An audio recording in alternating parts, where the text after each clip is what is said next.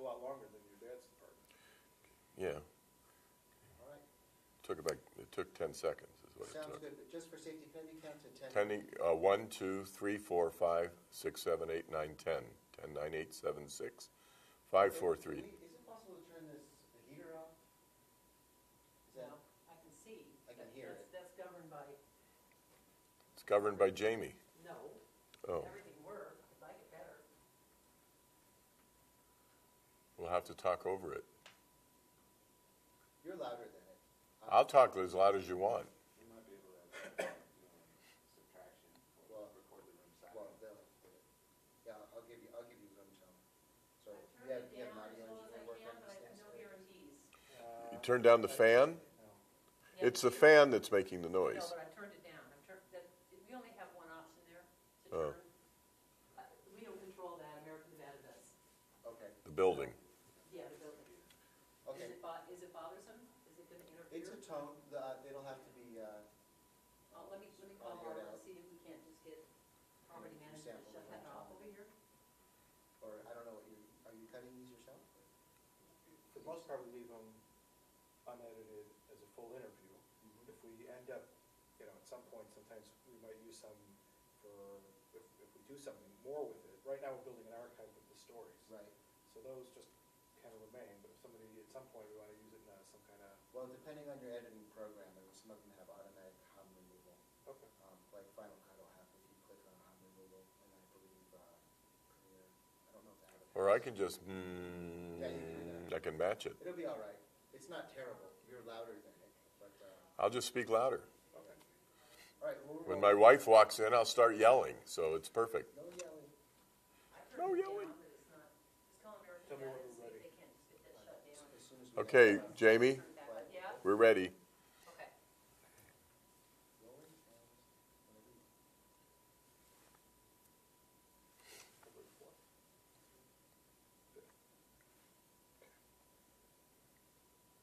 I am Halivni from Toldos, Israel, sitting here with Brian Greenspun in Las Vegas. It's February 5th, 2019. We're going to be talking, Brian is going to be talking about his father, Hank. Thank you very much. Well, you're welcome. My favorite subject. Excellent. Why don't we start, I like to usually start the interviews to try and see how far we can go back. And talk about your father, your grandparents potentially, where they were from, kind of get a background where your father came from. Well, I can't go back before 1946, no matter how hard I try. So I will try to fill it in with stories I've heard, right? Yeah. My grandparents, my father's father and mother were from, Russian-dominated Poland. They married as teenagers and moved to Massachusetts, I believe, early on, where my grandfather's father, my great-grandfather, was a cantor, I believe. Then my grandparents moved down to Brooklyn, where my grandfather followed his dream, which was to study the Talmud.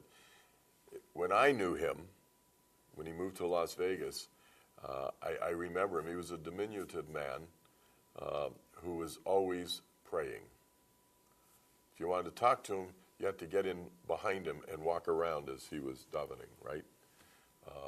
All I ever knew him was a man who was praying very quiet. My grandmother, on the other hand, basically ran the family, and she made the living, because what my grandfather did for a living most of the time was art, picture, and framing shops. And most of the time he didn't sell them. He gave them to people who admired them. And so it was a losing proposition, which is probably where I got my talent. But the combination of the two, my grandmother making a living for the family, my grandfather providing the moral certainty, let's say, that came from the Talmud, provided the home in which my father grew up in. And, of course, he grew up in Brooklyn, and then the family moved to Connecticut during his young years. When was your father born? August 27th, 1909. So when he was just a few years old, the family moved to Connecticut during World War I, where my grandfather, which was way out of character, went to work for a gun manufacturing company making ammunition for the war. So opposite of what he was. In any event, after the war, my grandparents moved back to Brooklyn, where my father basically spent his early and later teen years. So that's where he grew up. And he grew up basically working all his young and early life to support the family, as most people did in that generation at that time. So my mother's family, my mother grew up in Ireland, in Dublin. My grandfather, Joseph Ritchie, was the Paramount film distributor for Ireland. Rather big job in those days. He was also an inveterate horse player. So the money came in one hand and went out the other. That was their life. During the war, during World War II, they moved to Belfast. It wasn't safe for Jews in Dublin, so they moved up to Belfast. And that's where my parents met in 1944. Let's get to the Okay. story in a minute.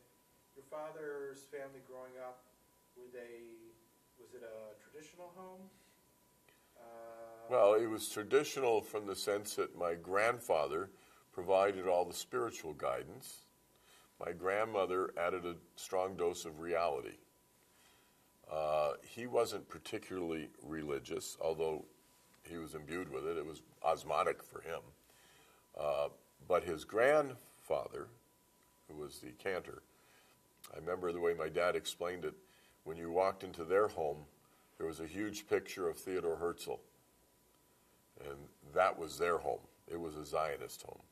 And so his whole life, all he knew about was Zionism. Can you tell me a little bit more about that? About how, the Zionism or things like that might have, like what he heard about? Well, of course, this was long before World War II came along. So in his young years, the whole Zionist ideal was a homeland for the Jews who had been persecuted for, a few billion years or whatever, a few thousand years. And the idea that they would have a homeland for Jews. So that, he grew up with that. I don't know that it was anything deeper than that. He just knew that that was the right thing to do at some point in your life if you ever have an opportunity. He never acted on it in his early years. He wasn't an activist Zionist, if you will. I think World War II changed him, or at least created the opportunity for the understanding he had as a young man to turn into feelings as a grown-up, and then action shortly thereafter. So it was a continuum for him. They have, if they had a blue box, like the JNF kind of? I don't know. I don't know that. He certainly had one in his head.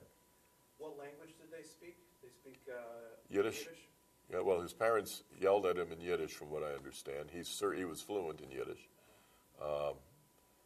But it was also a very American home. He was born in the United States. His sisters most of them were born in the United States. And what so place was he in the family? What number was he? He was number 3. Wait. Yes, he was number 3. 2 older sisters, Millie, then Alice, then my father, and then a few years later, 4 years later, my Uncle Dave. Dave was the youngest. So 2 girls and 2 boys. But even as the 3rd oldest, or 3rd youngest, he was always the oldest in the family because he was the first male in those days. And he's the one everyone looked to for work. He's the one everyone looked to for, let's say, generational guidance. It was always Hank. I think it was Heimele then, or Herman. That's the one. He's the one they turned to. So from a very early age, he was providing. You know what kind of jobs he held when he was younger? Like he was the traditional jobs of any young boy in America. He He delivered newspapers, and then he went to work for a milkman, delivering milk. These are when he was like 8, 9, 10 years old. When he moved back to New York, through a series of circumstances, he got a job as a runner. And this I think was a part of his life that helped shape him for the latter part of his life when he moved to Las Vegas. He got a job as a runner at a theater ticket agency in New York on Broadway called LeBlanc Gray's. And basically he ran from theater to theater picking up tickets right before showtime that LeBlanc Gray would sell half price to people who wanted half price tickets. And as I remember the way he used to tell the stories, that LeBlanc Gray's was responsible in large part for some huge Broadway hits. Broadway plays that were otherwise going down the tubes, but for the fact that they made all these half-price tickets available, people thronged they went in droves to the theaters and made it a success. They gave it the time and space these shows need to last more than a week or whatever. And so LeBlanc Gray's was a big part of his life, and that's where he met all the colorful characters on Broadway, and he loved it. So years later, when he moved out to Las Vegas, Nevada, I think it was the same characters, maybe the next generation of them. So now, the point is, that was a job that he had most of his high school years, his college years, and even into law school until he started interning at a law firm. Where did he go to college? He went to college, St. John's in Brooklyn, and St. John's Law School. He wanted to be a lawyer? That was something... Well, every young Jewish boy does what his mother wants. Right. And his mother wanted him to be a lawyer, just like my mother wanted me to be a lawyer. So you do what your mother tells you. Did he want to be a lawyer? I think early on he wanted to be a writer, and he wanted to live that colorful life. Law was pretty boring to him. But throughout his life, law brought him to Las Vegas. So law was the reason that everything happened. So did he want it? I don't know if he really wanted it. How do you ever want to be a lawyer, especially after you've been a lawyer? Well, that's not true. He wanted more action, and law was not. He was not going to get it from the law. Plus, he had this keen sense of right and wrong that made it very difficult, certainly to be a criminal lawyer, and that was the part of the law that he was involved in. It was hard defending people that he knew were guilty, and he'd rather put in jail himself, but he wound up defending them. It was hard for him to square those two things. Was their family still in Europe in the 30s and 40s? Not that I know of. I have never heard any of those awful, awful stories from anyone in my family who would recount that they lost a cousin or an aunt or an uncle or someone like that. So as far as I know, they all had gotten out of there in the huge immigration wave of the early 1900s, late 1800s. So then where, do you ever talk about when they first started to hear about what was going on in Europe? Or maybe if that, impacted him, or news, or... In most of the stories I heard from my father, if you're trying to find out when he knew what Hitler was doing, I didn't hear those kind of stories from him.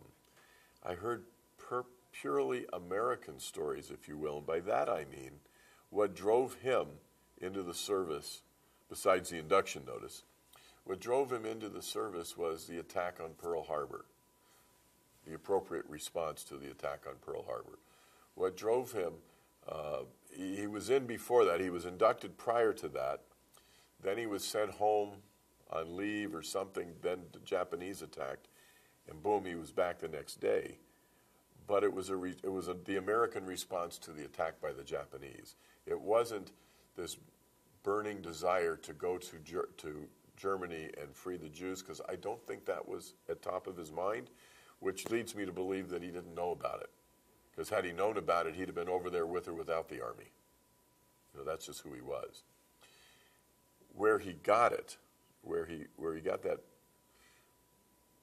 drive that stayed inside of him, was when he went to France after D-Day, or on D-Day and then after, and went to the small towns in France as his company moved through it, that were once inhabited by Jews, and heard the stories of what had happened.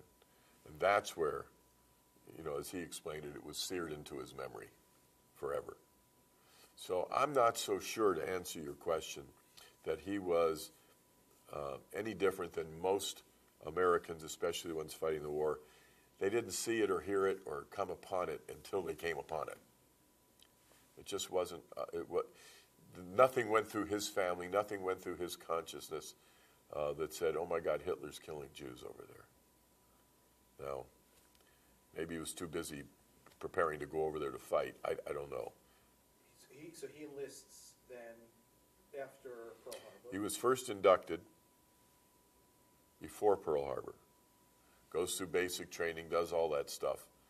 I think they sent him to the Pentagon for a while, hated that. And then they sent him home. He was already finished with law school? Yes. Okay. Then they sent him home, or they put him on leave for a while. In just a short period of time, then Pearl Harbor happens. And so the next day he's reporting back in. And from then on, he was, I think, a private. And then he went on to become a captain. He had a bunch of battlefield commissions, sergeant, and then lieutenant, and then first lieutenant, captain. And I think when he got out, he was a major. He rose up pretty, as a lot of people did. He rose up pretty fast during the war. And he goes to Europe. And Yes. He's seeing real action there. Oh, sure. Oh, he was in the thick of it. In fact, he always used to tell us as kids, when you hear a noise over here, run the other way. Don't run toward it. And yet he did just the opposite in the war. When he would see, there was one story, he saw, all these American troops coming back toward him as he was moving his company forward. And they were leaving almost in a panic. Retreat, retreat, retreat. The Germans are coming, whatever it was. And he said, no, we're going this way. And he turned them around and went that way and won the day, whatever it was. He just had an instinct for knowing where the trouble was and going to it. And, of course, based on that, he tried to get his kids to grow up going away from the trouble. Because he'd been through it, and he knew that when you meet the trouble head on, it's not a pleasant picture. And no parent wants that for their kids. He never taught us. He never taught us to run. He just taught us not to run toward trouble unless, if we were in it, then we were taught how to deal with it, but not to run toward it voluntarily. And yet he always ran toward it voluntarily. That's just who he was. When did he meet your mother? He met my mother in early 1944. He was stationed in Belfast with his men, preparing to go over on D-Day.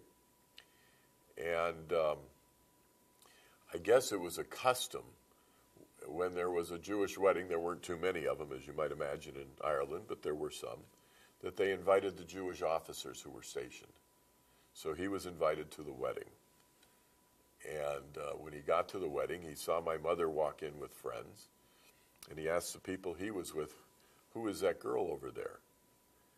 And they said her name is Barbara Ritchie. He said, is she married, or engaged, dating? They said, no. He said, it gives me an idea. Introduce me after the wedding. So after the wedding, his friends introduce him. This is Barbara Ritchie. And I think before she ever got his name, he said, I'm going to give you 24 hours to decide whether you're going to marry me. And she looked at him and basically, I think she said, "What's your name, Captain?" She just thought he was some rude American, you know. I guess they were used to that. And he introduced himself. And I think she said, "You're better off with a number than that name, you know, Herman Milton Greenspun. You're better off with a number," and walked away. And of course, he pursued her. And within a week or so, she said, "Yes, I will marry you." So as she told the story later on, she decided right then and there when she met him that she was going to marry him. She played a little hard to get, I guess. And they were married a few months later in Belfast, just before he went over to France. They're married already, and now he's going into war. Uh-huh. Yeah. And your mother stays. She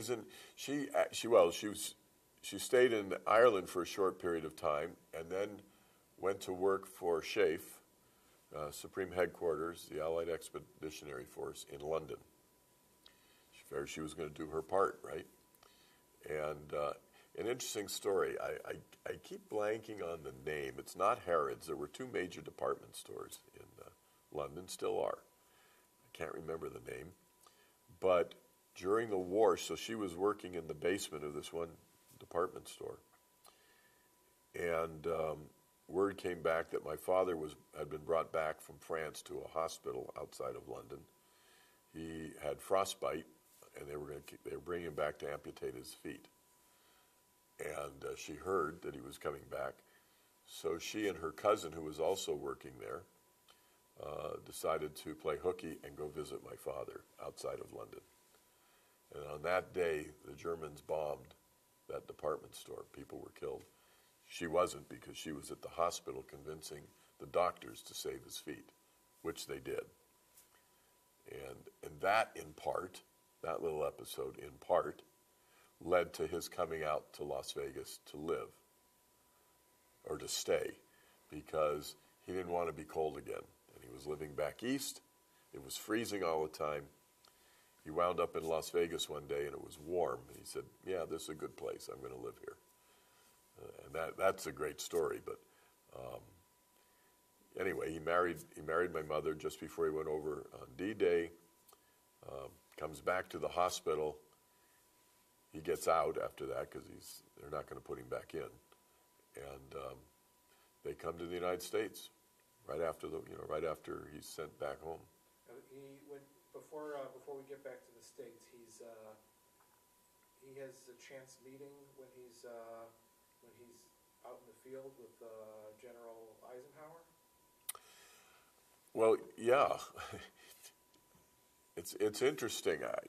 He's got a picture of himself with General Eisenhower inspecting this bombed-out truck. My dad was a captain, a company commander of an ordnance company, and they met heavy fire, and their trucks were blown up, and it was a mess. And apparently the general was inspecting the troops and inspecting the damage, and he's standing there looking at a truck with my father when apparently the general's photographer snaps a picture. That's still 1944.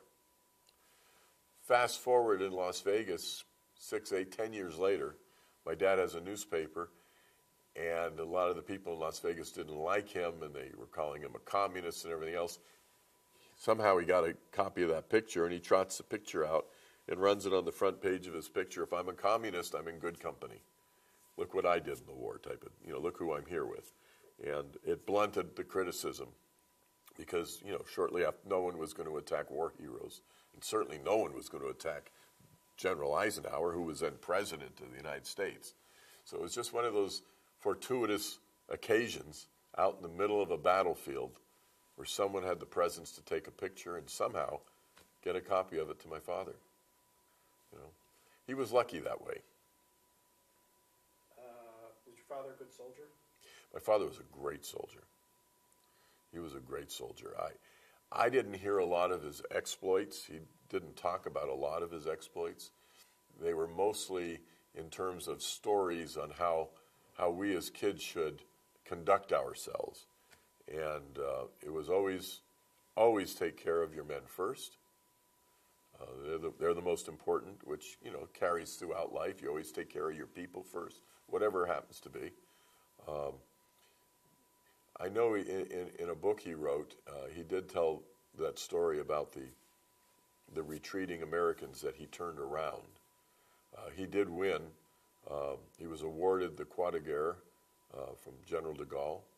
He was awarded numerous awards for bravery by the United States Army. Not very different from a whole lot of people, obviously, in that war, in that generation. But he never put up his war record against anyone else, but I think objectively, if you had to do that, he'd come out pretty close to the top. No Audie Murphy, but, you know, close to the top. Was he, how was he with authority and the Army? He always had trouble with authority. He played chess when most people were playing checkers, and in the Army they play a lot of checkers. And I don't think, well, there's one well-known story, relatively well-known story about a time he disobeyed direct orders. He made his own judgment that he should disobey them. It was when he came back to that hospital in London, and he was in the hospital on crutches, and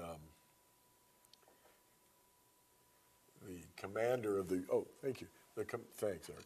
The commander, one second.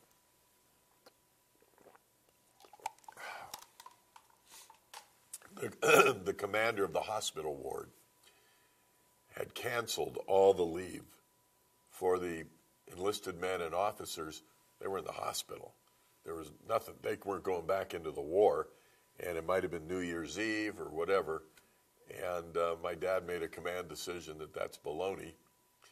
And when the commander of the hospital went home, he left, and I think some of the other men left too. And he went out to see my mother, because he hadn't seen her since before he went over D-Day months earlier. And he spent, I think he spent the night with her, a couple nights with her in a farmhouse outside of London for New Year's. And of course, 9 months later, my sister was born. So it was a very productive New Year's. But for that, this colonel at the Army base, the hospital, put my dad in for a court-martial for violating orders. And so my dad was put on trial. He was given a reprimand or something. I don't remember what it was. But he took it gladly. So if you ask how he did with orders, with appropriate orders, he was fine. And he gave many orders and expected his men to obey them. But that was sometimes, I guess you learn from that, sometimes people who are a bit too officious and aren't thinking clearly give stupid orders, and you have some moral obligation to challenge them, let's say. Especially if you're amongst a bunch of injured men who have nowhere to go. They're not going back into the war, and it's New Year's. At least that's the way I took it. So now he gets discharged, honorable discharge from the service. Yep. And then they make their way back. They get back. They go back to New York. They're living with my grandparents after he gets mustered out, and he's working as a lawyer now. And some guy comes to the law firm who wants to build a racetrack, a guy named Joe Smoot, wants to build a racetrack in a place called Las Vegas, Nevada. Now, this is 1946.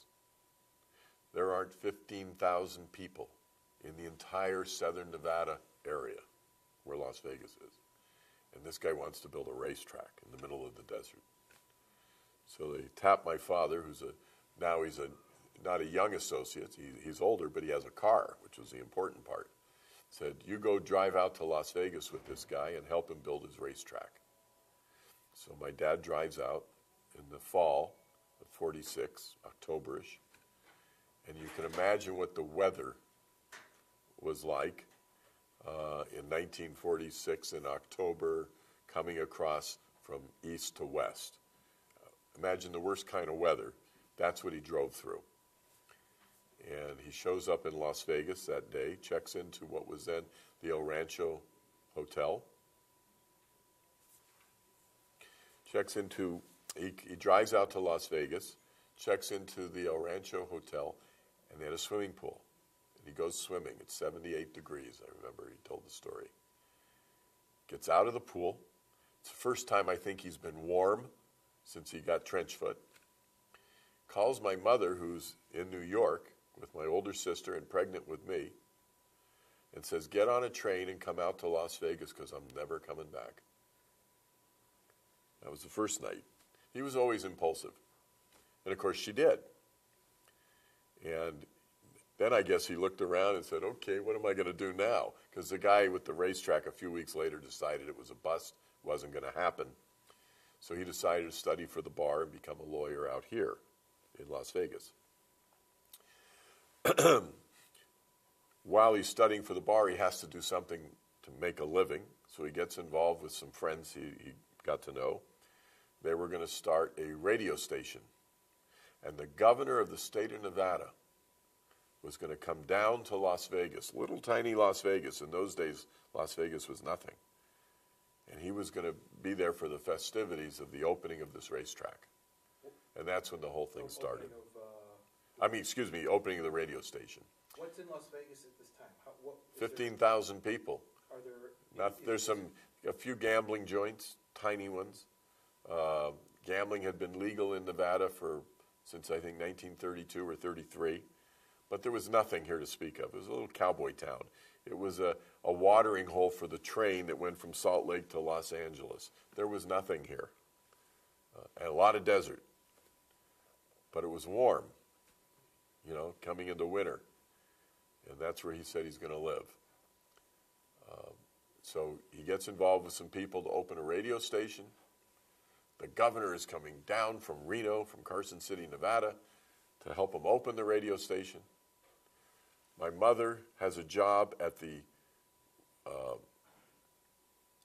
place called Fanny's Dress Shop. She was a model. My dad was going to pick her up to take her to the opening of this radio station.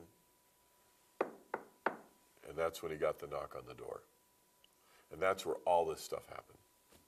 So what happened? When is this? This is 1940? This is now a year later, 1947. The Flamingo Hotel has been open for a few months. That's where the dress store is that my mother's working. My dad's supposed to pick her up to go to the opening. And as I said, knock on the door. My dad opens the door. He's at home getting dressed. And it's a fellow by the name of Al Schwimmer and Reynolds Selk. Reynold is my dad's cousin. My dad had no idea who Al Schwimmer was. He invites him in, of course. Says, I don't have much time. What's on your mind? What are you doing here? And that's when they tell him the story of Israel. So what do they tell him? Al tells him, first of all, he swears him to secrecy. He tells him that there's a guy in New York here on behalf of David Ben-Gurion who sent him to raise money and find weapons and airplanes, whatever they can find, to send to Israel. Because Israel is the partition is coming in 48, and they need to get all these weapons and airplanes. They have to defend themselves because the Arab countries surrounding Israel have already said they're going to run them into the sea. They're going to annihilate them. So they have to find a way to arm the Jewish settlers in what was then Palestine so they can defend themselves. And Al Schwimmer and Reynolds Selk know airplanes. They were flyers in World War II. They don't know anything about ordnance. They don't know weapons. They don't know ammo. They don't know any of that stuff. But Reynolds had told Al Schwimmer that he has a cousin in Las Vegas who knows it, because that's what he did in the war, and that's why they're standing in my dad's house, and they need his help. My dad, the way he told the story, remembered that after D-Day, when they're working their way through France, they go to this little village called Nancy, N-A-N-C-Y, Nancy, where there were 5,000 Jews who once lived there, and now there were a handful. All the rest had either run or been killed. And he swore to himself, if I can ever do anything to fulfill my grandfather's dream of Zionism, a place, a homeland for the Jews, then I will do my part. So he said, of course, right away, he said, of course, I'll help. I can be ready in about 2 weeks. They said, oh, no, this isn't, you don't have time to get ready in 2 weeks. You got to go tonight. And he says, but I got to go pick my wife up. The governor's coming. We're opening this thing. I can be ready tomorrow. No, you're leaving tonight. Well, I got to go tell my wife. She's going to worry. No, we'll take care of that. Well, I don't have any clothes packed. We'll get clothes in Hawaii. You're going to Hawaii tonight. Why am I going to Hawaii? Because there's a nice Jewish man who has a armed war surplus depot with lots of airplane parts, whatever. You're going to go down there and get all that stuff and ship it up to Los Angeles so we can get on with this. Well, I don't have a ticket. Here's your ticket. They basically had the whole thing planned. They were not going to take no for an answer, and Reynolds knew my dad was not going to say no. So he got on the airplane that night. And as my mother tells the story, she got tired of waiting for him to pick her up, so she went home. She had no idea. He called her the next day, said that he had gone to Hawaii to start an airline, and he'll be back in a couple of days. And of course, because he couldn't tell her what was going on, they were violating every rule known to man and half the laws of the United States. So he gets to Hawaii, and that's where his excitement started. Nathan Liff was the man who had the war surplus yard. When my dad told him what he was doing, Nathan said, take whatever you want. Just take it. So my dad looked around, saw lots of airplane engines and spare parts, things like that. And he looked just beyond the yard.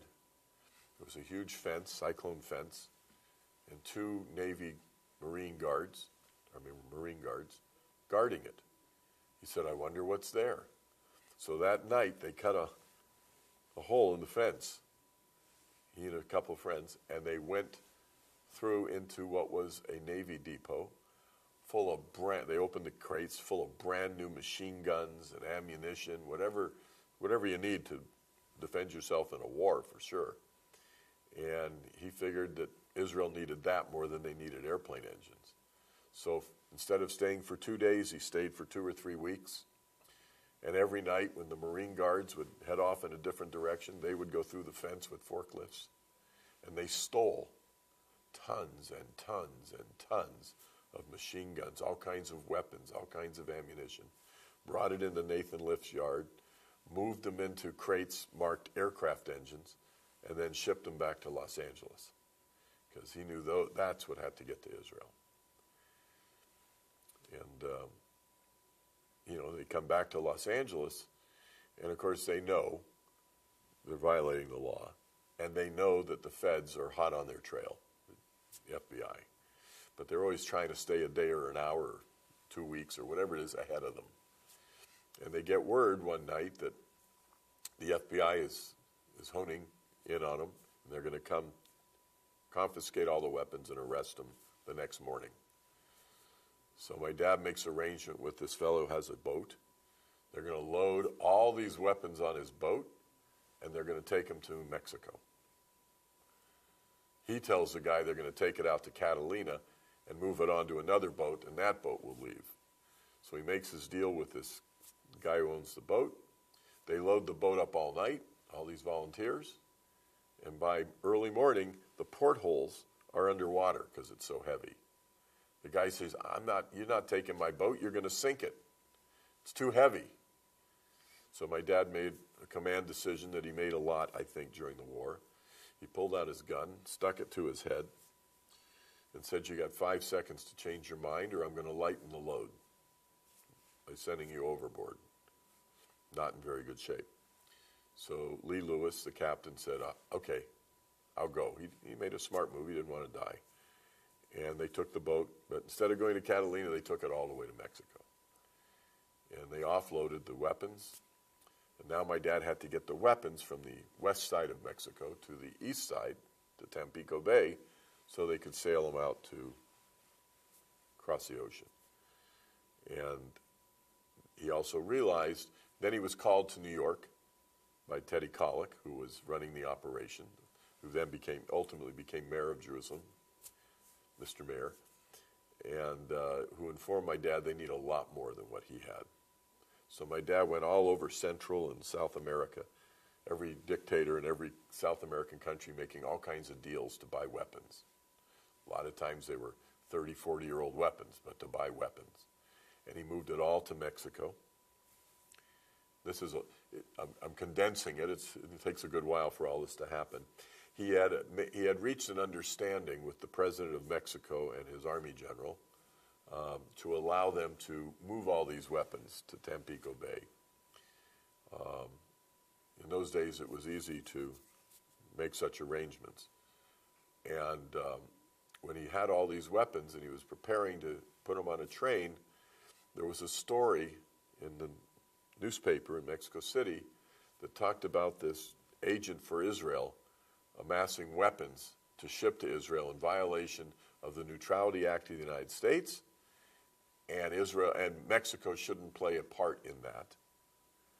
There was a large Arab population in Mexico City that had heard about this and started agitating against it. So my father was called into President Aleman's office with his generals and was told that I guess it's just too much political heat. They can't allow him to move the weapons from one side of Mexico to the other, and they have to end their operations. So at that point, my dad had to improvise. And he said, wait a minute. You believe this story? He says, what do you mean? He said, I'm not here on behalf of Israel. That's my cover story. I am here on behalf of Generalissimo Chiang Kai-shek, who's in Formosa in Taiwan. We need these weapons to go fight the communists on mainland China. Mao Zedong. I'm here on behalf of General Chiang Kai-shek, but I can't tell anybody. And so the general says, you can prove that? My dad says, I'll have my orders for you this afternoon. He says, great, that's all we need. So my dad and his friend Willie Sosnow, who was helping him, they leave the president's office, and they're walking down Chapultepec Street, Park, and what are they going to do? They haven't a clue. They look up, right across the street, big emblem, Embassy of China. So my dad says, let's go over and see what's going on. So it's a Sunday, and the embassy's closed, but there's a young man inside. So the way my dad told the story, he said they knock on the door, and the Chinese guy comes over, we're closed, and my dad says, yeah, but we're going to China, and we need some maps and some information, and we're leaving right away, can you help us? So the guy opens the door. My dad says in Yiddish to Willie, go walk the guy around, let me see what's going on over here. So the guy takes him off to look at maps and books and whatever. My dad goes to all these desks that are there, and he sees all the stationery in Chinese. So he had a trench coat. He sticks all the stuff in his trench coat. He finds a stamp. In those days they had these official stamps. He put one of those in his. He took everything off the desk he could take, motions to Willie, and they leave. Now what are they going to do? They're walking a little further. There's a Chinese restaurant. Always on Sunday there's a Chinese restaurant for Jews, right? They go in. They take the menu. And they go back to their room, and on the Chinese stationery, they're writing in Chinese, Mugu Gai Pan, whatever it is, off the menu, and then they translate it into Spanish. Dear President Aleman, this will introduce Colonel Herman Greenspun, who is here on my behalf. Anything you can do will be appreciated. Generalissimo Chiang Kai-shek, whatever, in Spanish. And they show up at 5 o'clock with these orders. They say, looks good to us, stamp, stamp, here's your permit, get the train to Tampico Bay, and you're good to go. Of course, the next day, they got a hold of my dad and said, we can't accept all that, but we're going to give you 24 hours to get out of Dodge. So he gets over to Tampico Bay, goes to the ship's captain, who decides he's not going to sail this stuff. He's not taking it out. My dad has the same gun in the same pocket, does the same routine that he did with Lee Lewis. Amidst the protests of the captain's wife, threatening my dad that he doesn't have the courage to go through with it, my dad says, well, you take the risk, the loss will be yours. The ship captain makes the right decision to sail, and the boat sails. And it goes to Haifa. So now, I didn't know this part of the story until much, much later, probably mid-2000s, 2008, 2009, somewhere in there. We were interviewing Shimon Peres for a documentary we did. And Shimon talks about how he was there in Haifa, waiting for that ship like they were waiting for the Messiah, because the weapons from that ship went to break the siege of Jerusalem and then take the Negev. Now, one of my favorite movies of all time was Cast a Giant Shadow, about Colonel Mickey Marcus. And that whole story is about how he was training the Israelis for war. They had to build a road to Haifa. They had to get these weapons from a ship, and they broke the siege of Jerusalem, and the whole story came together. And I didn't know that my whole life.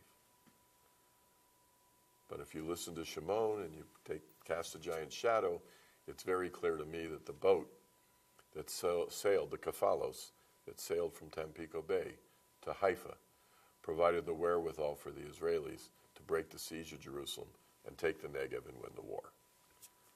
Wow. Yeah, wow. It is a wow. It's a wow. Where's your mother during this story? She's in Las Vegas wondering where her husband went. I mean, seriously, she now has 2 kids. Yeah. And he couldn't tell her. He didn't tell her. I'm sure he lied to her about what he was doing. And ultimately, I'm sure he came clean. But by that time, all the trouble was over, and he was just facing the aftermath of what they had done. Because, 1948 came and went. I think in 1949, my dad and Schwimmer and others were indicted by the federal government for violating all kinds of laws. The first trial, Schwimmer was convicted. My dad was not, because that was about airplanes. My dad had nothing to do with the airplanes. Then my dad was indicted for violating the Neutrality Act for the weapons. And he was called again to New York, and he was told that he would have to plead guilty. Why? Because all the donors that Kalak had put together, all the flyers who had gone and volunteered to go over there, all the volunteers were going to be indicted by the federal government, by the U.S. government, unless my dad took a plea. That was the deal they made. If my dad pled guilty, everybody else would go free. Nothing else would happen. So my dad obviously pled guilty. And he has to go to Los Angeles now in front of the federal judge to be sentenced. It was, I think, up to 5 years in prison. And my mother went with him, and, they were all expecting the worst, of course. And the judge, Pearson Hall, had my dad stand up and said, "Mr. Greenspun, you've pled guilty. This is a terrible, terrible crime against the United States, and you were the leader. It all came down on you. But knowing the reasons which compelled you to do this, I cannot send you to prison." So he gave him a fine. My dad was a convicted felon at that point, but he was free. And so after that, you had Al Schwimmer, a convicted felon, and Hank Greenspun, a convicted felon. It was a badge of courage, of course. And they went on about their lives. It's a heck of a way to start your young life in Las Vegas. Of course, as you know, in the Talmud, it says if you save a life, it's like saving the world, and you're responsible for that life the rest of your life. So if Hank was one of those people who helped save Israel, he certainly was responsible for it the rest of his life, and he acted that way. Now, he was ultimately pardoned by President Kennedy in 1961. How'd that come about? Well, I guess it came about because my dad in his newspaper supported Richard Nixon against against Jack Kennedy. But my dad knew Senator Kennedy for a few years.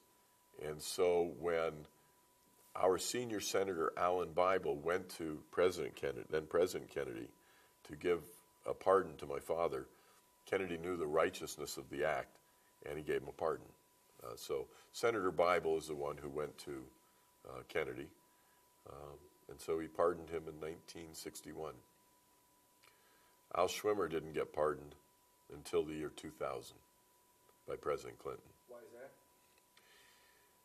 The way Al told the story, he always thought that if he asked for a pardon, he had to admit that what he did was wrong. And Al never believed what he did was wrong and never would admit, therefore, that it was wrong.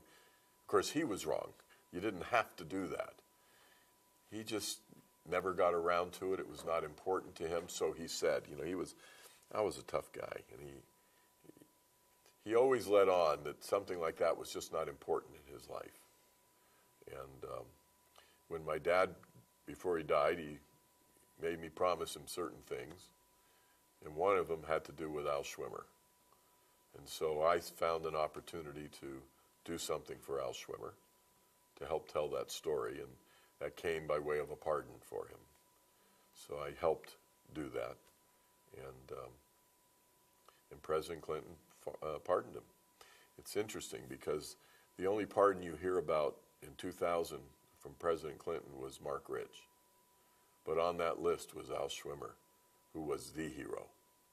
It was the righteous pardon, and you never heard a word. They did, of course, in Israel. And Al, I've never seen Al cry. I've never even seen him break. But I'd arranged at some point afterwards for Al Schwimmer to meet President Clinton to thank him. And when he did that, Al Schwimmer actually had tears. So you knew how important it was to him. But he was such a proud man, he would never ask. But when he met the man who basically brought him full circle and filled that little hole that was in his life at an older age, he broke down. It was a wonderful moment. Can you tell me a little bit about Al? About his, did he stay in touch and close with your family? Oh, sure. Oh, yeah. When my dad got sick, 1989, Al Schwimmer was helping a young doctor, researcher in Israel, with a treatment for cancer. Al brought that fellow, David Rubin, over to Las Vegas with his treatment. It was brand new then. They didn't know how much and da-da-da-da-da-da. And they administered it to my dad. It was against the law. It was against everything at the time. And I remember Al slept in my dad's bed with him that night, keeping an eye on him. And the next morning, after he'd had the first dose of that treatment, my dad got up feeling great, and he was not great. And we actually took him out to a restaurant for lemon meringue pie. And we said, oh my God, a miracle. Unfortunately, it was so early on that the doctor didn't know how much, how often, all that stuff. And so, a month or two later, it stopped working, or it wasn't working. And he ultimately succumbed to it. But no, Al and my dad remained very close. In fact, 1977-ish, 76, 77, when Sadat went to Israel, my dad and Al teamed up again. They had teamed up earlier too, but they teamed up again with a fellow by the name of Adnan Khashoggi. And their plan this time was to work on a peace plan for Israel, Saudi Arabia, Egypt, and any other Arab country that wanted to come along, which would have been most of them if they got this part done. So my dad needed Khashoggi because he was close to the Saudi king. He needed Schwimmer because he had all the tentacles into the Israeli government. And of course my dad needed my dad because that's what his responsibility was to make this happen. So he met with Sadat. They had this whole plan. And as Adnan Khashoggi explains it, when Sadat landed in Israel, for the first time ever, an Egyptian leader in Israel,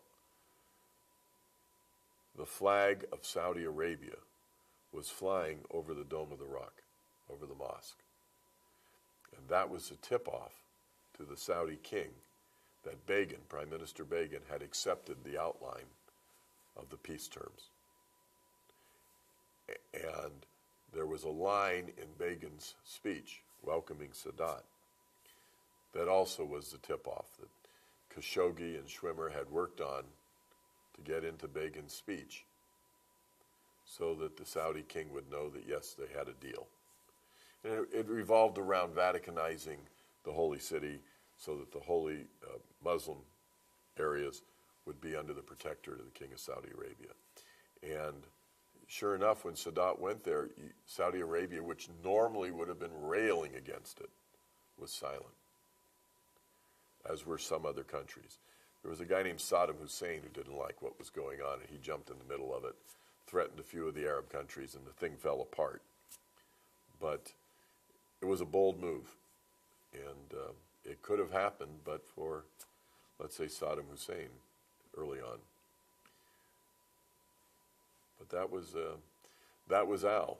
And then, of course, moving the Ethiopian Jews into Israel afterwards was a project between and amongst Al Schwimmer. That was his project. My dad, a guy named Nimrodi, I think it was Yaakov Nimrodi, Ariel Sharon. There was all this secret mission. They went to Kenya, to Adnan Khashoggi's ranch, where they met the president of Yemen, Numeri, before he was deposed. And Numeri was going to give Israel the right to land in Kenya as they left Ethiopia to fly to Israel. Ultimately, it happened, but it happened without Numeri, and it happened a year or two later. But maybe they were just ahead of their time. I'm curious how your father continued to find himself involved in these. Well, I think I told you, he would tell his kids, when you hear a noise, go the other way. It was the exact opposite of everything he did. He had this incredible sense of he had to do the right thing all the time, which meant he had to go toward the danger. And he lived on adrenaline. I think it was Ralph Goldman. You know who Ralph Goldman is?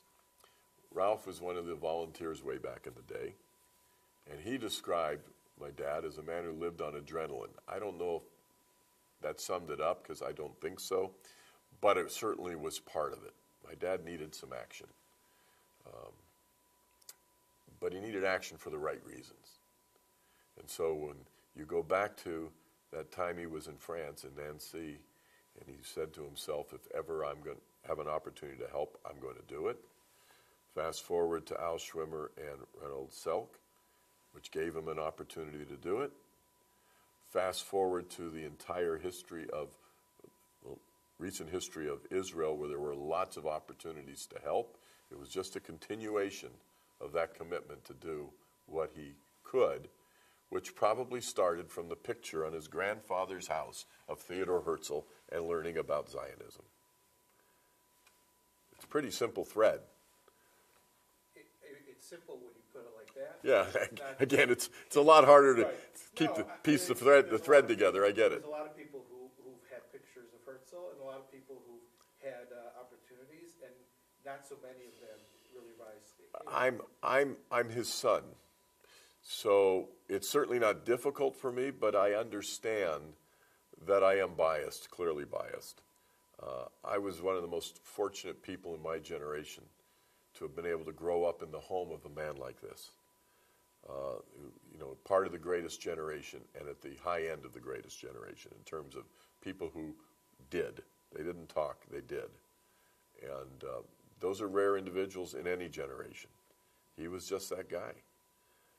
And whether it was doing it on behalf of Israel or jumping in the back seat of a taxi cab in Las Vegas trying to convince a guy with a shotgun not to kill himself.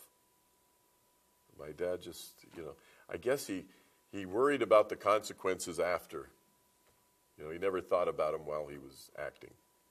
And your mother the whole time? Thought he was nuts. But stuck with him through thick and thin. I mean, as I said, she said she fell in love with him the night she met him, the moment she met him, and never wavered her entire life. And to hang on and through and with a guy like this, it's like hanging on to a tornado your whole life. And she did it. So it took a very strong woman and a very devoted person to even decide she was going to hang. Most people would have said, "See you later, Charlie." She didn't. It's amazing. Yeah, well, I'm sure she saw besides loving him, she saw the ultimate goodness in him and knew that someone had to keep, kind of like my grandmother. While my grandfather prayed, my grandmother had to raise the family and make sure things worked. While my dad did all this stuff, my mother, who was very, very bright and very, very capable in her own right, had to make sure the family grew and stayed together. A lot of trust and faith. She didn't know what he was doing half the time. Right. Well, I mean, I remember in the latter years, I'd take him out to the airport and stick him on a plane, and he would never tell me where he was going. And I'm sure he didn't tell her where he was going other than, "I've got to go." Where was he going? He was going off on his exploits. He took me once. He called me once. I was in Washington and said, "Do you want to go to Geneva? I'm going to go on the Concorde."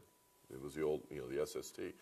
I'm thinking, one, I've never been to Geneva, and two, I've never been on a supersonic airplane, so immediately it was a yes. I didn't say why, when, and the next day I had to meet him in New York. So I went up to New York. I got on the Concorde with him, and we flew to England, then went over to Geneva. I remember we checked into some hotel, and it was the coolest thing I'd ever seen. There was a bag you could put your shoes in and put them outside on the door, and they would polish them. And I was in school. I don't think I'd ever polish my shoes. So I thought, this is cool. I have polished shoes. So I go to stick them on the door outside. And he says, "What are you doing?" I said, "What do you mean, what am I doing?" It says right here, though, polish your shoes. You put it on the... "Don't you do that. Don't you know that's how people die?" I said, "What?" He says, "The Mossad. They need to get rid of somebody. They put a little drop in the heel of their shoe. 3 days later, the people drop dead of a heart attack and no one knows what happened. You want to put your shoes out there?" No. I said, "Never again." So I didn't. And now I don't put my shoes outside to get polished. But he knew that. And then when I went with him the next day, he said, "You sit in the corner over there." And I sat in some corner at a table while my dad goes into this long, cavernous place next to a train station and meets with a guy at a table. And then he leaves, says, "Come on, we can go home now." It was obviously the Mossad. He was doing stuff, and I don't know what it was. He didn't tell me what that one was. I was just still worried about my shoes at that point. Big difference between father and son. He got around. All the while, he's the publisher of the paper. Yeah. And when Israel needed things during his time, he was one of the go-to guys. There were a number of people, obviously, but he was very effective. Needed things like? Needed help in the United States. He practically raised our congressional delegation, in Nevada. They were all imbued with this desire to make sure Israel survived and protect Israel. I'm sure it was the right thing, in their own minds it was the right thing to do, but it didn't hurt that Hank Greenspun was on their case every day. Republicans, Democrats? All of them. Didn't matter. He didn't. He was a Republican in the liberal Eastern Republican tradition that those guys don't exist anymore. They've been chased. He was pardoned by a Democrat. He ran for governor in Nevada as a Republican, got killed. So politics was not that meaningful to him. He loved politics, but whether you were Republican or Democrat was not important. It's Whether you did the right thing was important. So he supported both Republicans and Democrats. And he used those connections to help Israel. throughout. Always. Always. He did tell me one story with Prime Minister Begin. It was around the time he was trying to convince Begin, and maybe others were too, but I know he was, when Sadat was coming, that they had to do this, they had to make peace with the Arabs. And at some point, Begin stopped my dad in the room and he said, "Hank, when are you going to stop yelling at me?" And my dad said, "I will stop yelling at you when you start listening to me." And I was trying to convince him that he had to make this deal with Saudi Arabia. Now this is 50 years ago now, 40 years ago now. And they're still trying to do that. They're getting closer. And it'll probably happen in the same kind of framework, where Saudis will play an important part in any peace. He was always just a little bit early. But he was there. I want to ask you about a few people that it seems like curious if you got to know them, your father talked about them, Teddy Kollek. Yes, I got to know Teddy Kollek very well. Very well. I was always a little kid. Even when I was an adult, I was a little kid to Teddy. But I used to go to Israel a lot and would always go visit with Teddy. He had this place, Mishkanot. There was a restaurant there that overlooked the old city. That's where we would always go. And, we would reminisce. My dad was gone at that point, 1989, so it was between 89 and the time Teddy passed away. But there's a great, wonderful story. Teddy was running for mayor for his 6th or 7th term, whatever it was, 1994. And Frank Sinatra and Barbara Sinatra were doing a fundraiser for him in Los Angeles. So we were naturally invited, my family, so we all went over to Los Angeles to help. And Teddy was there. I think he was in his 80s by then. And Sinatra got up to introduce him. And I didn't know this at the time, or until that time, but Sinatra and Teddy Kollek went back to 1947 together. And Frank was having trouble. Well, I will. Frank was having trouble even getting the words out at that time. He had dementia of some kind. And it was embarrassing to him because he couldn't even get the words out. So Teddy lumbers up. He says, "Go sit down. Let me do this." And he says to all these people, all of them were friends. We'd known him for a long time. He said, "You all know why we're here, and we'll get to that in a minute." He says, "But I want to tell you a story about that boy over there, Sinatra, that boy." And he told a story that he since wrote about in his book, but at that time he had never told that story before. That when Teddy was sent to the United States by Ben-Gurion to run this operation, to get weapons, raise money, he stayed at the Hotel 14 in New York, in the basement of which was the Copacabana Club. And Teddy couldn't go out. The feds were always on his case. So when he wanted any kind of social activity, he would go downstairs at night into the Copacabana Club. He'd have a drink at the bar, and he'd listen to the music. And he was especially enamored with this skinny young Italian singer named Frank Sinatra. This is 1947. One thing led to another. I mean, night after night after night, Sinatra would see him sitting at the bar. Eventually, like, "Hello, come have a drink with me. You're one of my biggest fans," whatever that was. And Teddy said that led to every time Sinatra was playing, Teddy would go down, they would sit at a table till the wee hours, have a drink or two together and talk. And never once did Frank Sinatra ask Teddy Kollek, "What are you doing here?" Nor did Teddy ever volunteer it because he was breaking the law. And there came a time, Teddy's telling the story, there came a time when he had a bribe, cash, for an Irish sea captain, had a ship in New York Harbor. They'd covered all these munitions with sugar, bags of sugar. They were going to take it out past the 12-mile limit, offload it onto another ship, and have it sail to Israel. But he couldn't figure out how to get the money, the bribe money, to the captain. And so he goes downstairs as he usually did. Sinatra comes over as he always did. They were having a drink together, and Sinatra looked at him, and he said, "Teddy, what's wrong? You're different today." And Teddy's telling us, he said, "I don't know what came over me, but for the first time since I was in New York, I told another human being what I was doing." That human being was Frank Sinatra. And I told him my dilemma. If I took the money to the captain, the feds would follow me. Not only would they confiscate the money, but I was worried that they'd wait and confiscate the weapons, which I couldn't allow. And I didn't know how to get this done. And we talked all night. He says, that morning at 6 o'clock, I left the front door of the Hotel 14 with my satchel, and the feds followed me. Out the back door through the kitchen went Frank Sinatra with a paper bag full of cash.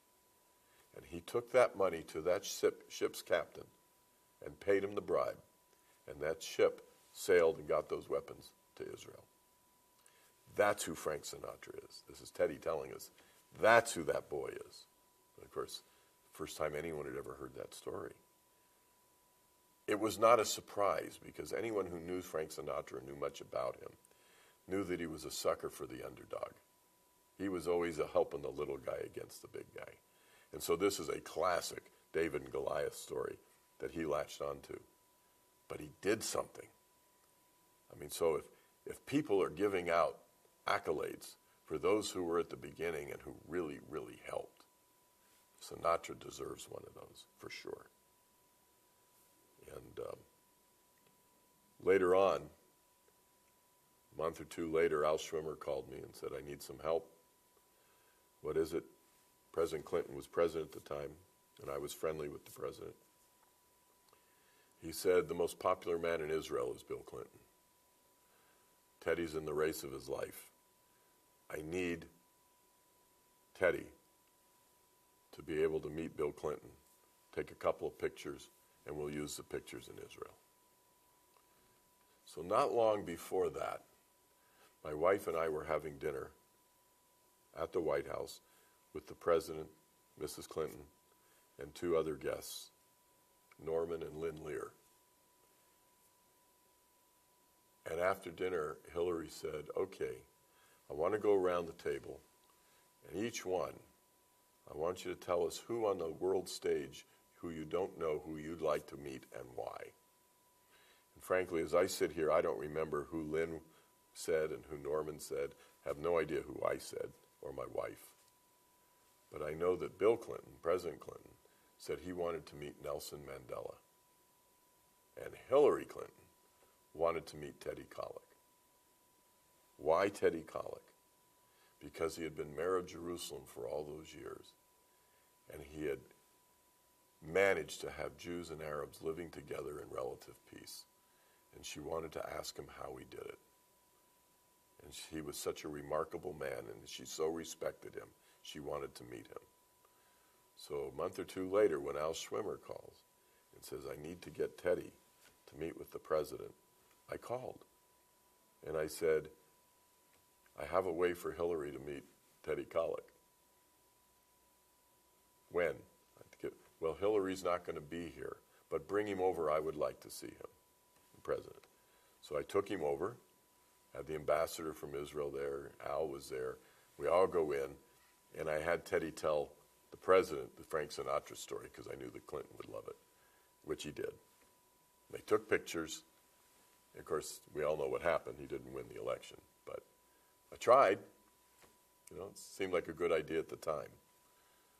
But Teddy Kollek was a special man. And, you know, we have the Hank Greenspun plaza at the Jerusalem Botanical Gardens because Teddy insisted that he do something for his friend Hank. And Teddy was in charge of all that stuff. So that he insisted that he do something and we got to pay for it. That's how that works. I got that part. And that's why that, botanical garden, the entrance is there. It's a permanent place for my dad, and it's a right place. Things grow from there. So, forgot the question, but that's the answer. I was asked you about Teddy Cowan. Yeah. What about Eliyahu Sakharov? Didn't know him. Didn't know. No. Wish I had. We did. He just passed away a few months Yeah. ago. We did a 10-part, 26-hour interview with him. Wow. Yeah. Wow. He's sitting there. He's got a cigar in his hand, and he was in all kinds of places. But I understand from your father's book, they didn't always see eye to eye. I think their styles were pretty different. But Yeah. But Shimon Peres. well, yeah, oh yes. Oh yes. Well,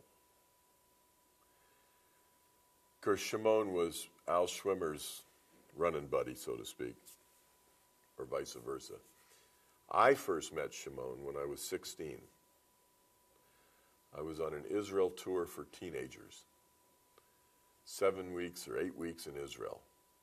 I was there with a bunch of teenagers from the United States. And one night, there's a knock on the door, and whoever was leading our group comes in and says, "There's someone here to see you. You need to get dressed because he's taking you to Tel Aviv or something." I didn't know who it was. He said, "Your father sent him." So I figured, okay, that's okay. So I go out, and there's this fellow by the name of Shimon Peres. He is working in the defense ministry for Golda Meir, and he's a friend of my father since 1947. And my father told him that I was in Israel, and he should come meet me and spend some time with me. So that's why he's here. I said, "Great." So, I'd gotten dressed. "Nice to meet you, sir. Where are we going?" We get in his car, and we drive to the Mann Auditorium in Tel Aviv. Tel Aviv? Yeah. What's at the Mann Auditorium in Tel Aviv? Something that's very important to Shimon Peres, the Russian Philharmonic Orchestra. And he wants me to enjoy it. Well, I wouldn't give you 10 cents for any Philharmonic Orchestra in those days. But the Russian Philharmonic Orchestra, I thought I was being a disloyal American. We were in the middle of the Cold War. You don't do anything with the Soviet Union. Why? Or maybe it was a Moscow Philharmonic. I didn't want to be seen in it, but I went anyway and didn't really appreciate it.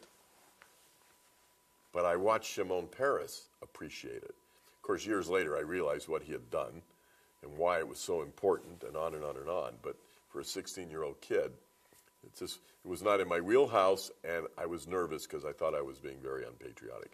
But that was the first time I met him. Of course, every time I went to Israel, I would go visit with Shimon. The last time I saw him was at the time of the Jerusalem Film Festival, so it would have been about 2012. He was president of Israel then, and I had flown over there to show a documentary that we had done on my dad at the film festival. I was supposed to go for one showing and then a question and answer, but I wound up doing it 2 or 3 times because the lines were so long and the questions were so long. I did that. And before I left, like 20 hours later, I had called Shimon. He said, "Come over." I went over to have tea with him, and we visited for about an hour. It was right after the Arab Spring, so whenever that date was. And I said, when I go home, I have to write a column, so I need to write about the Arab Spring. And he was very profound, because I wrote about it. He said, in springtime, if you go out in the spring without an umbrella, you will be woefully unprepared for the rain. I said, "That sounds great. What does that mean?" I always have to ask him what it means, because that's how we thought. He said, "They're not going to get this right for a few times." He says, "There are going to be many changes in Egypt before they get it right." He said, "They want an Arab Spring, but they're not prepared." And the one thing they have to do before they ever get any kind of democracy is they have to free 50% of their country. So what are you talking about? He said the women. You must free the women or you'll never have a democracy. And I looked around the world in my head, and he's absolutely right. And I came back and I wrote about that part of it. And the other part was that they will have fits and starts if they continue, if they go down that road, before they get to a democracy. And sure enough, over the next 2 or 3 years, they had fits and starts, and they have yet to get to a democracy because the women still are not free.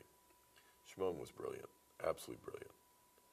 And I'm sorry, everybody passes away. I was fortunate enough to go to his funeral, and he was a remarkable man.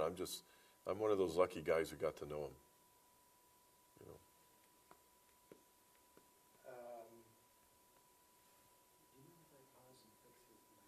Sure. Oh, yeah, I'll do it. Stop the video. You got it? Yeah, sorry. I'm gonna tape it in there, but No, that's all right. I'll just be cognizant of not moving. thank you. Okay. Still will. Stanley Epstein, Buddy? buddy? I didn't know Stanley Epstein. I only knew him from the daily or from the film that Scott Goldstein, the director of the film, was making. He said, you got to listen to this. He brought it back because he passed away shortly afterwards. I didn't know the people my dad worked with, but Buddy Epstein, What was his story? he was one of the volunteers. He was one of the guys loading the ship in the boat with the portholes beneath the water. He's one of the countless number of people who were volunteers who my dad led, basically. And but he was close with my dad, apparently, because he knew every time he went to New York to see Teddy Kollek. He knew about the time when Teddy said, you've got to stop the longshoremen from dropping the crates full of weapons on the docks in New York because he's exposing the weapons. He knew that my dad called friends of his in the Purple Gang to get that stopped. He knew about a lot of things. I didn't have the pleasure of meeting him because by the time we got the film done, he passed away not long after that. But no, he was one of those remarkable people who jumped up when the time came to jump up. That's what's been so amazing. The experience for me recently, starting to hear these stories. Okay, your dad was pretty well known as these things go. Not in the larger sense. I think Israelis don't really know, certainly today's generation. But you start to realize how many people were involved and who the people were that were kind of leading them. And you think how it couldn't have been done without them. And it's just amazing. So your father wasn't working alone. He had all these people that he was, help somebody, he had help him with this thing, and he was directing somebody else on some other piece of it. It's amazing. It is, but that story is told over and over and over again in all different circumstances. Certainly those people did not do it for the glory, They did it because they knew it was the right thing to do, and they were you look around, and if I don't do it, no one's going to do it. And so it was, for the most part, it was a split-second decision. They knew it was the right thing to do, and they did it. You talk about people in Israel not knowing who they were. They don't know who they were, but they want to still respect and give some reverence to what they did because they wouldn't be there without them, and they know that. But I know people in this country used to follow my dad. I don't know how, his exploits. He was not well known in the United States because he did have this pulpit, this newspaper, and he was not quiet about it. When you go after Senator McCarthy and McCarran and all these guys, people quietly cheer you on. And, that's what he did his whole life. But the Buddy Epsteins of the world, you're right. It couldn't have happened without people like that. Wouldn't have happened. But they didn't do it for the glory. They did it for the right reasons. Were there other people from the Las Vegas community that were involved? I never heard that. I just didn't know. I know that the mobsters, if you will, from the 40s and so, did a certain part in helping, clearly helping. I don't know if they were the ones who came here or if they were cousins or colleagues or peer group or whatever. I never heard of other. My dad never said, that guy helped. The only time he ever hinted at anyone who helped was a time when he didn't tell me that the guy helped, but it was Jimmy Hoffa. And because Jimmy Hoffa helped a lot. He was there in a major way. But my dad never said he helped at the beginning with Israel. He just told me once that this man has done more for Israel than I can ever tell you. And my dad never talked like that. Because things that he would never tell me, he would never tell me. And yet I knew a lot of things that Jimmy Hoffa did for Israel. He was a huge, stalwart supporter of Israel. Never would have amounted to the things that my dad couldn't tell me. I pieced it together years later, and I'm certain that I know what he did. But my dad never told me. But no one in Las Vegas. I mean, Hoffa was part of Las Vegas. He helped grow it. So to that extent, there was one guy.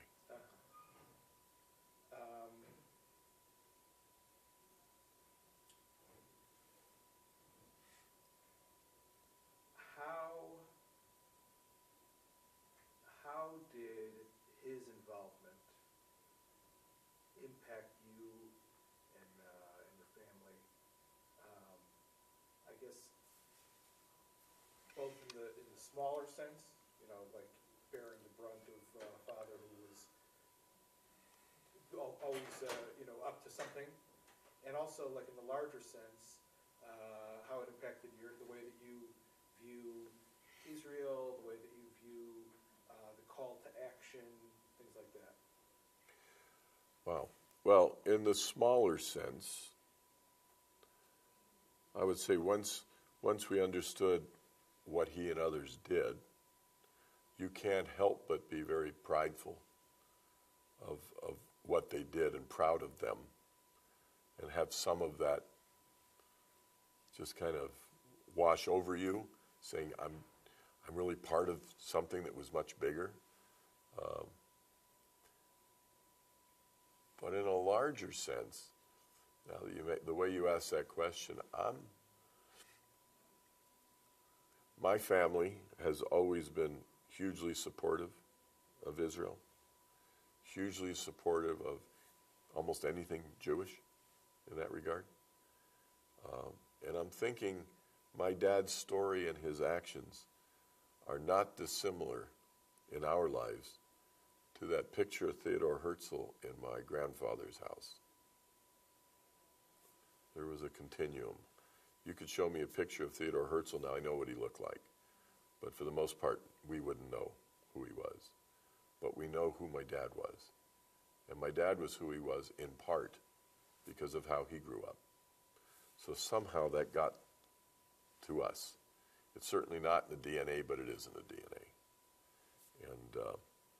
And knowing his story and knowing what all these people did, it would be shameful not to do our part to continue that legacy.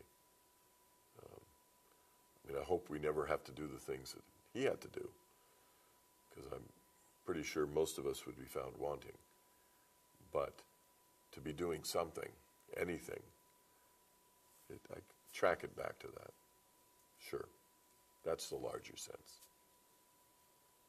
And that, unfortunately, I think, is what we're starting to miss, certainly in the United States, as we get 2 and 3 generations out. The story goes away. The compelling reasons go away. It's too easy to listen to another narrative that is either opposite or very different and get misguided along the way. And therefore we forget. You know the old story, you should never forget where you came from?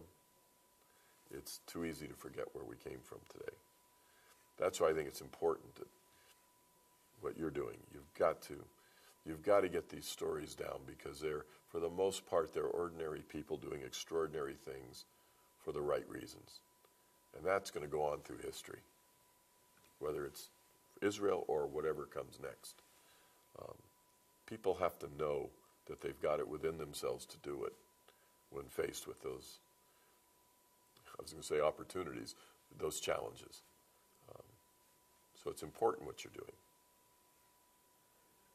One of the things that's fascinated me throughout this whole project has been the idea of the choices that people made when they were faced with those challenges / opportunities. You know, you're at a crossroads. There is something out there. Do you answer the call? Do you rise to the occasion? And why? Who are the people who do that? And what motivates them? And it's really fascinating to hear, you know, you talk about your father, about some of these pieces that kind of went into it, that made him be one of those heroes. You know, I'm reminded of a comment my dad made to me once. I was in law school, I think, College of Law School. And we were walking down the street in Washington, D.C., and I forgot what we were talking about. But he said, the one thing that concerns me about your generation, now I'm a baby boomer, so I was one generation removed from the Holocaust. The one thing that concerns me about your generation is that unlike my generation, he said, where I grew up in the middle of a worldwide depression, and we had to learn who we were and what we could do to survive. And then we grew up, then we were hit with a world war, and we had to reach down deep, all of us, to defend our country and defeat Hitler. We learned then what we could do and who we were. He says, as a parent, I don't wish any of those things on my children or my grandchildren.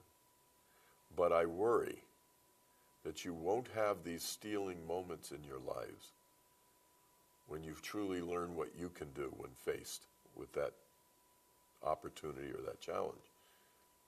He said, that's what I worry about.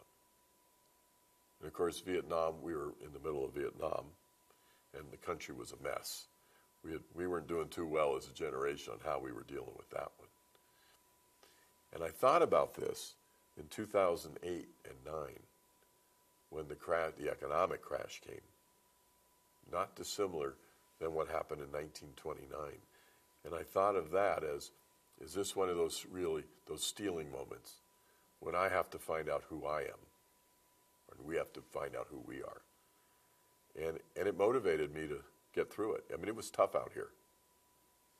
It motivated me that this must be one of those moments. Who am I? What am I going to do? Am I going to run, or am I going to get in the middle of it? And maybe it's not quite the same as 1929, but it sure felt like it was. Now, I don't want a war to come, so we get the second one. I don't want to do that. But I've always remembered that he was worried about this generation. And as we look back, we've got 2 or 3 generations since then now. As I look back at the baby boom generation, and I wonder just how well have we acquitted ourselves when compared to what the greatest generation withstood and stood up to. We haven't been a huge success, in my view. Not on an individual, I'm talking about as a generation.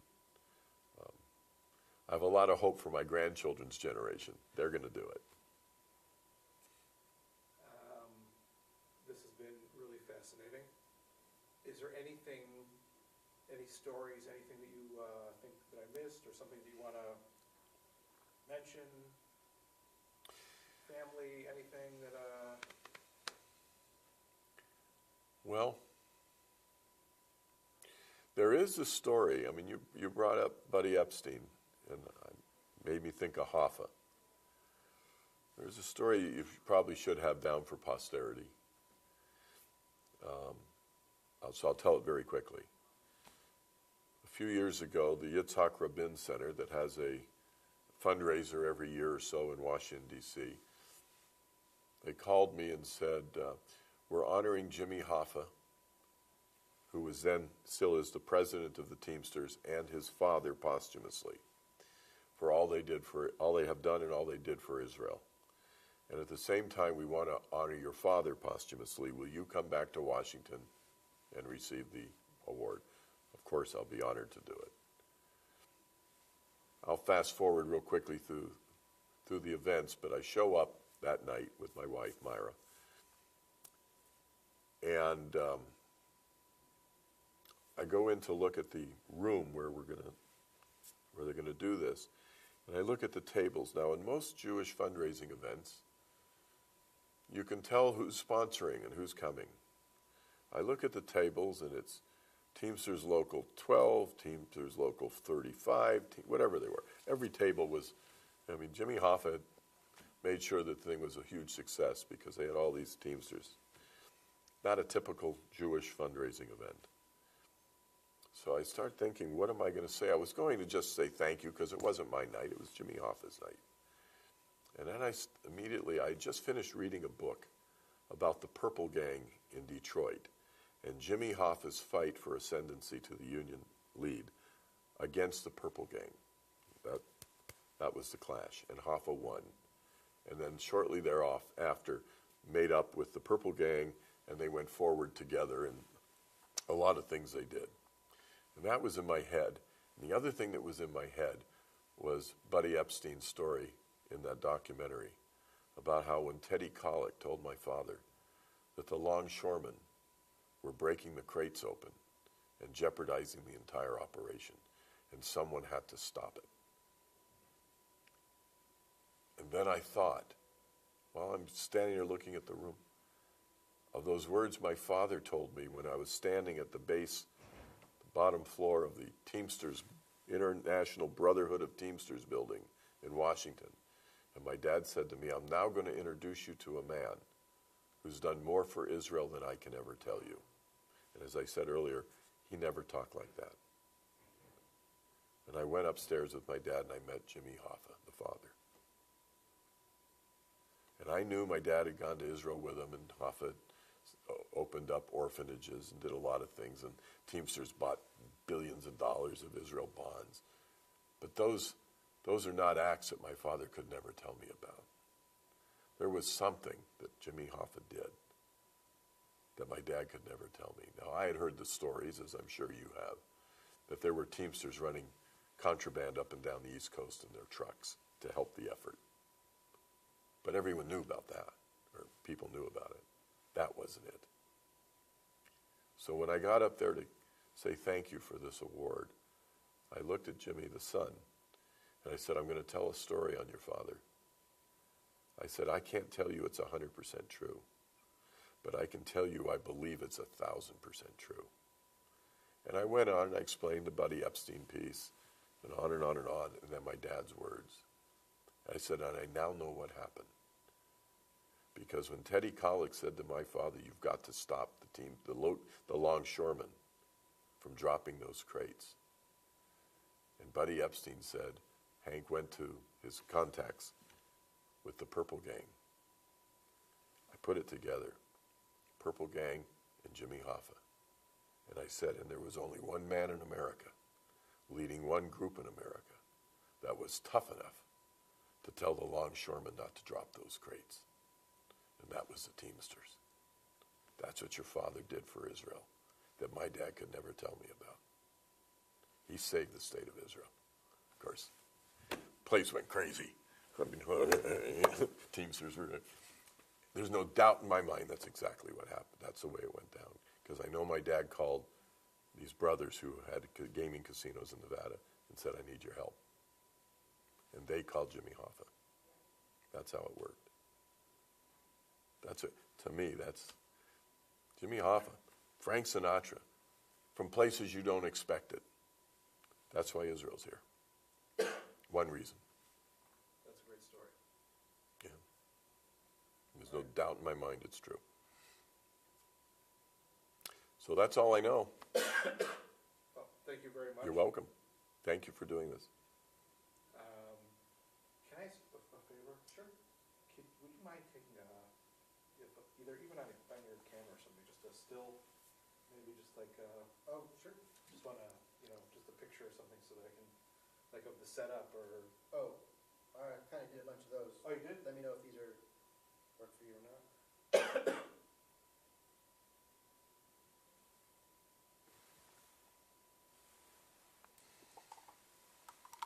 So, there's one like this.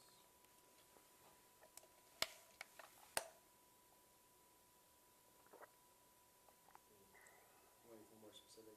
No, these are real good. Great. You want one with Brian or for you? Of the two of us? Yeah. Sure. All right. So stop rolling? Yeah. Okay. Thank you, both of you.